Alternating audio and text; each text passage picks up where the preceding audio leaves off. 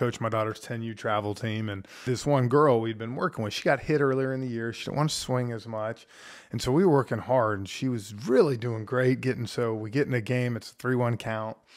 Girl throws it right down the middle, and she takes it, and I just kind of take my hat off, and rub my head like this, frustrated for her, not at her. And she looked over and saw me, and I could just see the confidence. Yeah. Just totally went out. And next ball, I think she swung. I think it was over her head because she was going to swing anyways. And it taught me a good lesson, grinding it with them. But that the body language sometimes I think is worse than maybe what you can say from a standpoint of if you yell at a kid, just by them seeing how disappointed you are.